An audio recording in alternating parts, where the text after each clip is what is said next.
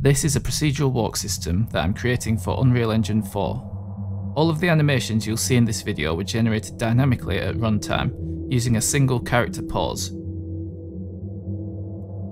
Let's take a look at some features of the system that aren't possible with traditional keyframed animation. Firstly, the animation will adapt to any character size and movement speed, as well as changes in direction and rotation without any foot sliding or unnatural movements.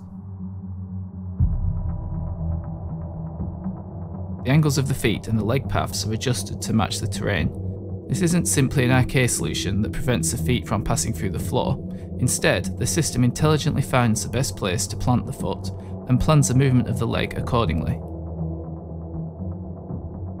In this example, there are limited places for the feet to land, which forces the character to walk with a wider gait so that each foot lands securely on one of the beams. And now, as the beams converge, each foot needs to be placed directly in front of the other. There's nothing pre-programmed happening here, and the geometry isn't giving any hints for the best place to stand. This is just a byproduct of the foot placement system.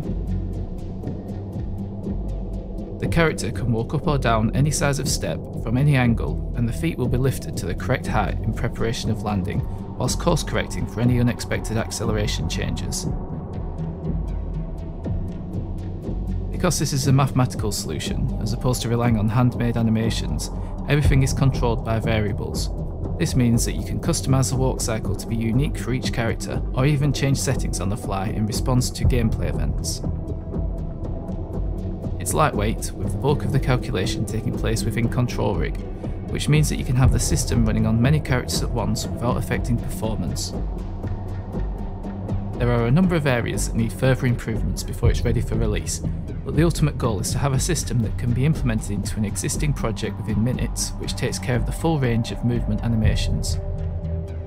Thanks for watching, and let me know if you have any questions or comments.